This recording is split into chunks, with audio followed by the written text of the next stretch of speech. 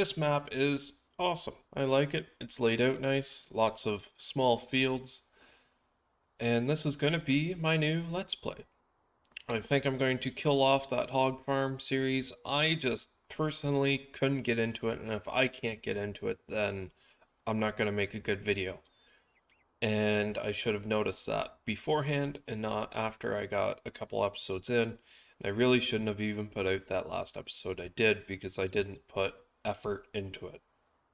And you need to put effort into it to get a good product out of it.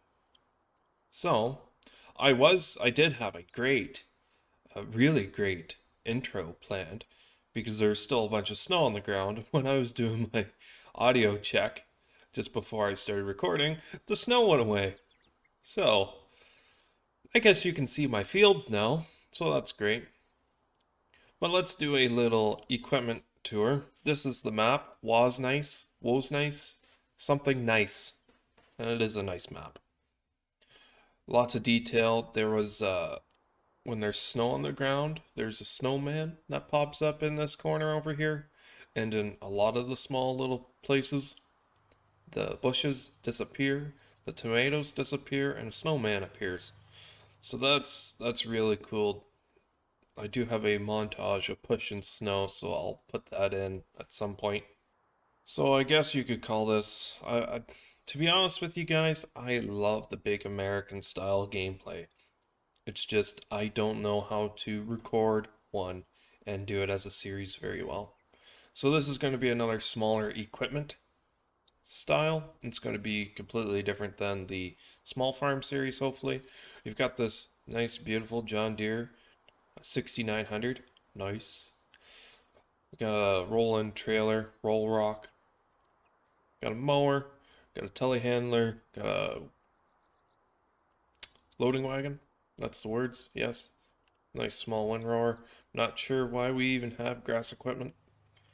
We don't have any animals, but it's always nice to have.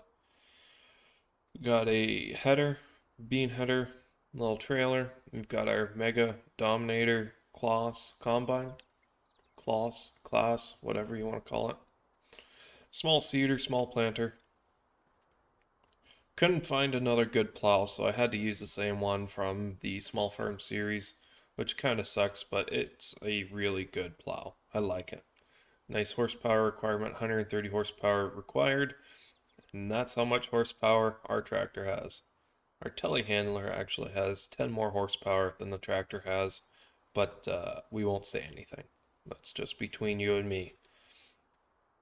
Got a small fertilizer spreader, sprayer for herbicide, and a lime spreader, small cultivator, the front loader gear for the tractor, including a plow since we are playing with seasons. This is our little house. We have a nice garden shed by OKU's mods.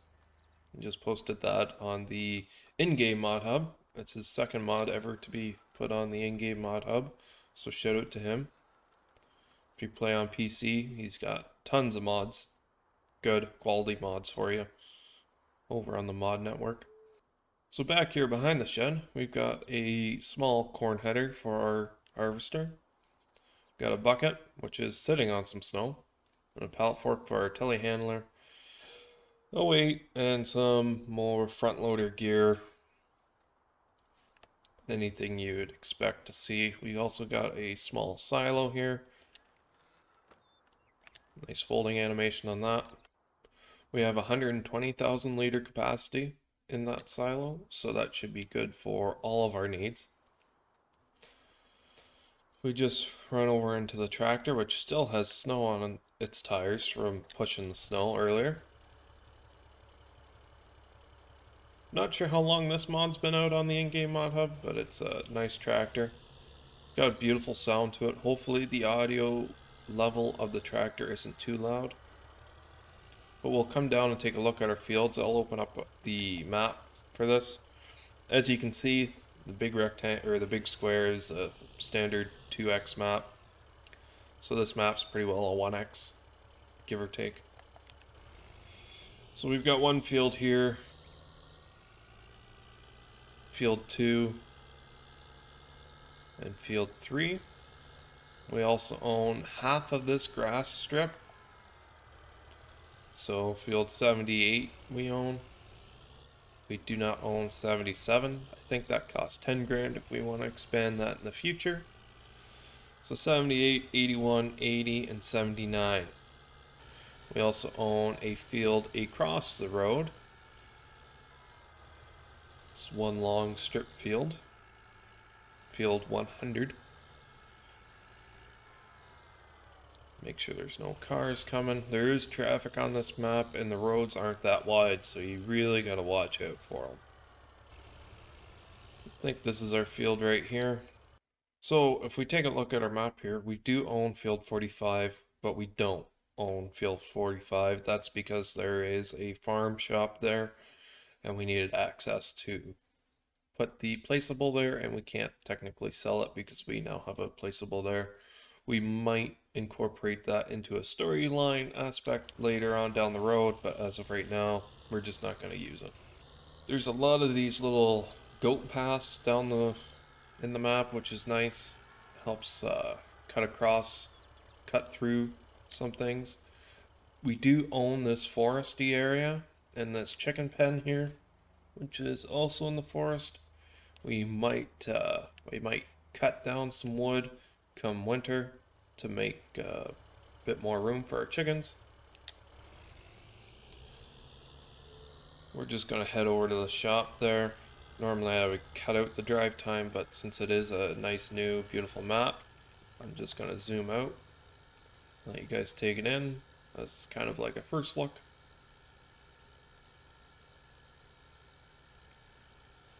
Lots of small, not so much uniquely shaped fields. There is a few square and rectangular fields, but there is also a small handful of oddly shaped fields. This is the store. The store owns a forklift because why wouldn't they? The The animal dealer is right there as well, where the cows are. I guess we might have to get a Deutschfahrer later on in the series since the dealership has a couple parked there. So now we're heading back towards our farm. I'm not sure where that trail goes. We might as well go down and see. I'm exploring right along with you guys. So this is a new experience for both you and I. And I guess it just ends right here. It's just access for those fields. Good to know. Let me just cut through the neighbors' fields. They won't mind. It's not like I'm ruining their crop or anything. So the season days are set to 3 days per season right now. That might get bumped up. Since the fields are so small and we only have like 5 of them, I figured we can get everything done in a fairly timely fashion. Once I'm done with this drive around, I will skip through time into early spring. So day 1, early spring. So we can get some work done in the fields, get a bit of progress. This map is beautiful for seasons because all the water in the ditches freeze. In the winter, the snowmen appear. Like, it's just, this map is meant to be played with seasons. Traffic is a little slow, but that's to be expected. So this is the farm shop that I was talking about as I just cream into that fence. As you can see, I was pushing the snow, got that cleared for the farm shop. Since it is winter, they are closed. There's nothing in there. We might be able to get some produce in there at a later date. This is a small map. There is no 2 ways to go about it. And even medium-sized tractors are big in some areas, but it is nice because when you go down, you cut through. Oh no. Oh no. So what was I just saying about medium-sized tractors or even big? And I was driving on my side of the road, but I got hammered by an oncoming car and flipped my tractor over. Oh, thank you, passerby. I was gonna cut that, but that was kind of funny. So, yes, what I was saying, medium tractors are fairly large on this map as well, which is nice because when you go down the tracks in between the buildings and other fields, it gives you a real, like, homey vibe. Like, it feels like a decent sized map when you're in it, but you and I both know from looking at the map, it's not that big of a map itself. I'm saying map a lot. Map's a funny word. M-A-P, map.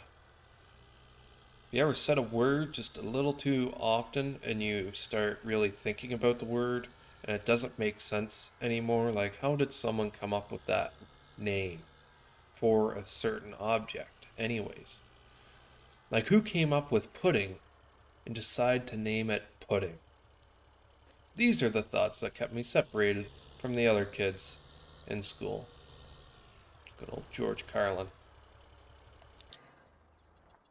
Well, anyways, that concludes the first look equipment tour, and I will see you when it is spring.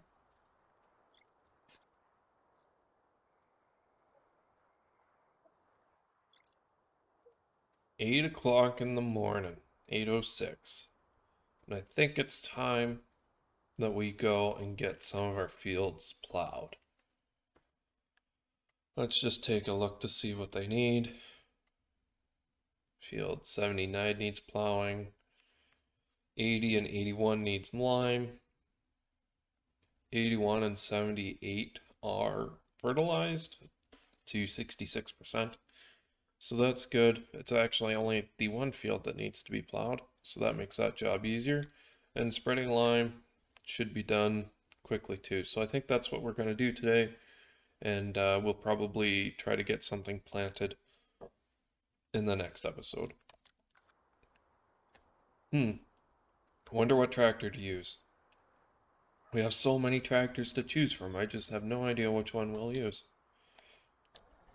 I mean, I could easily use the telehandler there, but I think I will pass on that for now. At least in this series, we'll have a John Deere plow on the back of a John Deere tractor.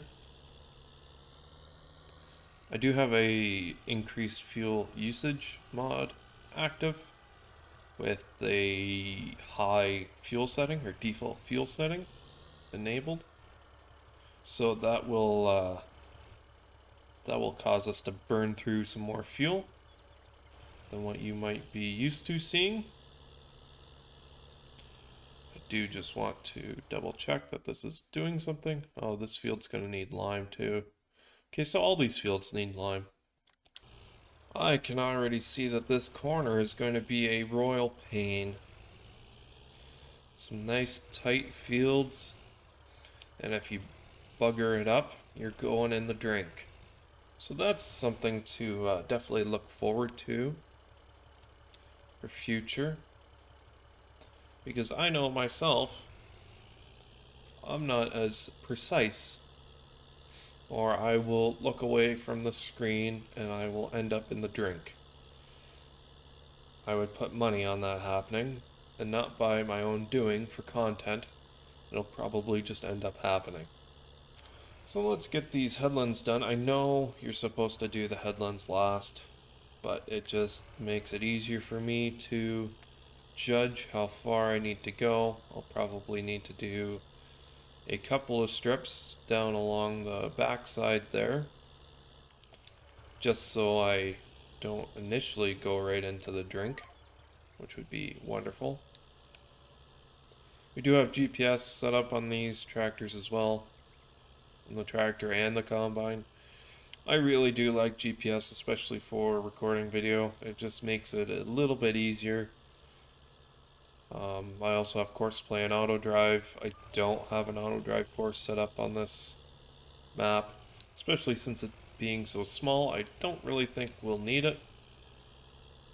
Well, you won't have massive million-liter harvests to sell all at once. So we'll probably just do all the carting ourselves. And I will only end up using Courseplay for recording purposes, so I'm not going to pay the Courseplay worker. If I am going to use a worker for doing something other than recording purposes, I will pay them.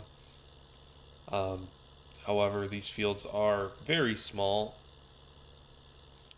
so I highly doubt I would ever need to set up a Courseplay worker. Plus, we only own one tractor.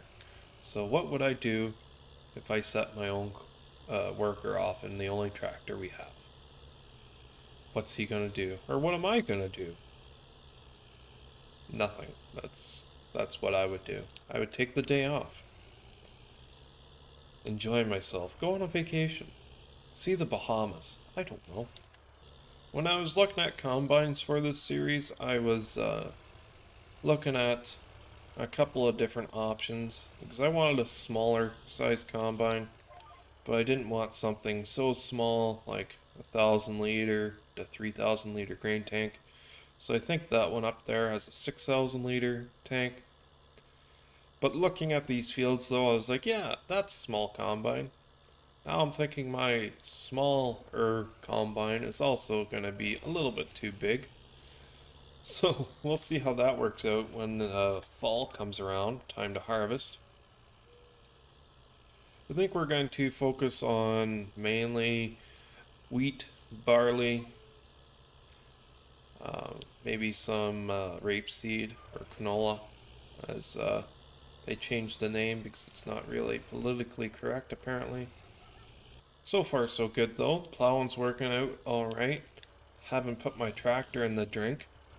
With that said, I've only been recording for 20 minutes now, and this is the first episode of the series, so that's not saying much, but I'll take the small victories when I can. I'll see you guys when the plowing is done. I've only got a couple more strips here, and we gotta go source some lime. We gotta figure out where we can fill up our lime spreader, and how much that's gonna cost. So I have custom built this farm. It's not the farm that you originally start with. It's in the same location, and I've moved everything around. This building I'm backing into right now is part of the map, but it originally starts over there somewhere. I think, yes, all these buildings can be found on the in-game mod hub, except that one. It might be able to be found on the in-game mod hub, but I got this building when I downloaded the map. I like it, I just don't like the lip.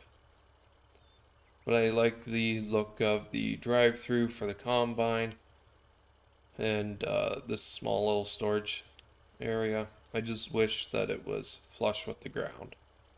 So we need to find a spot for lime. I'm not sure if there is a spot for lime on the map. Probably not. Doesn't look... Oh, there's a lime station. Well, let me just eat my words. No idea exactly where it is, but we can figure it out.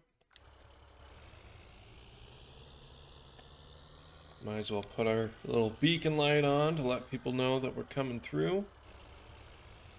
Wonder if the lime station itself is going to be cheaper than getting it in pallets and bringing it in. I wouldn't mind doing the pallet form. That's how we're going to have to bring in our seed and fertilizer anyways. Don't mind me just being a horrible driver. Yes, I know, you don't need to honk. I already know. I've already apologized. Some trash down there in that hole. That's kind of rude. There's a lot of subtle details on this map, which is awesome. Another reason why I like smaller maps is the map creator can spend more time in each area because there's less of it to have to go over and try to make perfect. They can fit more detail in the smaller area than they could if it was a massive area. So I can't say, I know I have been down here. I'm assuming this pile of stuff over here would be the lime area. Yep, I would be correct. About $210 per 1,000 liters, roughly. And this thing holds 3,200 liters. Not sure if that will be enough to get everything done that we need, but it's definitely a good start. I really like these fields out back for the fact that you have to drive through the farm to get to it. I've always liked that setup. Oh, I gotta unfold it. What unfolds? Oh, that's neat. That's neat. If you can't tell, I've never used this before. Oh yeah, that's a good working width. Nice. We'll hammer through these fields in no time. And we're not going through it that quickly either, which is awesome. Almost went down the drink there, but I caught myself. I like the fact that there's a dead, delimbed tree sitting right there. You don't normally see that kind of stuff. Sometimes you'll see some deadfall, or some freestanding dead trees, but not ones that have been partially cut down already. So that's unique, I think, unless I've just never played a map that has those in it. But stuff like that really gets me into a map and a let's play. It's just the small, subtle details. It makes it feel like a real place, even though this is based, well, it's a completely fictional area. I'm not sure if it is loosely based on an area. I haven't talked to the map maker, haven't watched any other videos on this map. I saw it come up in the mod hub, I was like, huh, download that.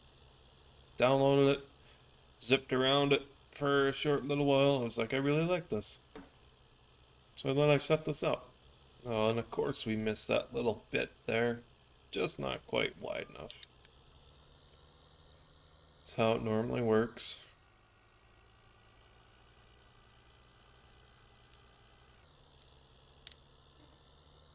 So I was thinking about starting this map with precision farming, but I'll let you guys in on a little secret. I'm planning on eventually implementing precision farming on the small farm series on Sosnovka. There's a reason why you've never heard me say the name in one of my videos, is because I don't know how to say it. But yeah, well, we're just gonna get this liming hammered out. We've got this field to do and that field, I think.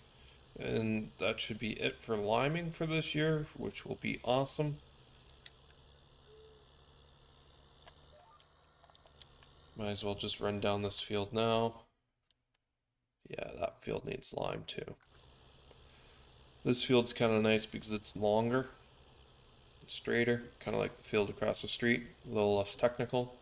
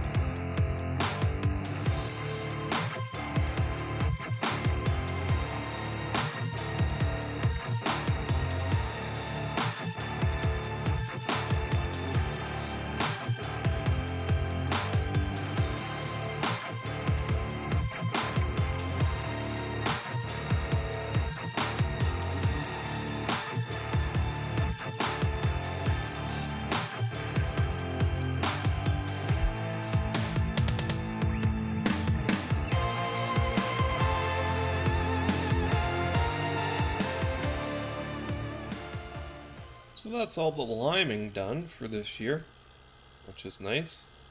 Didn't even use half of or tank by the looks of it. Obviously, I don't know the exact number because I can't see my HUD, and neither can you, because that was turned off for the last little bit of the time lapse there. But we can definitely take a guess. Let me know, how much line do you think is left in that lime spreader down below in the comments. It holds 3,200 liters, and we limed 70, 79, 80, and 81. So limed 3 fields,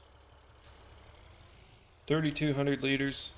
How many liters do you think is left? Closest comment to the actual answer wins a shout out to my 20 subscribers that I have. It's a massive prize. I know it's not going to let you retire off of, but it's darn close. Anyways, guys, that is episode 1 of Wosnice. Wosnice. The little hat on the S makes it some other pronunciation, I think. Please, if you know the correct way to pronounce that, try to spell it out in the comments. I really should just type that in to Google Translate and listen to it 16 times to try to figure it out. So, with all that said and done, thank you guys for watching, and I'll see you in the next one. Peace out.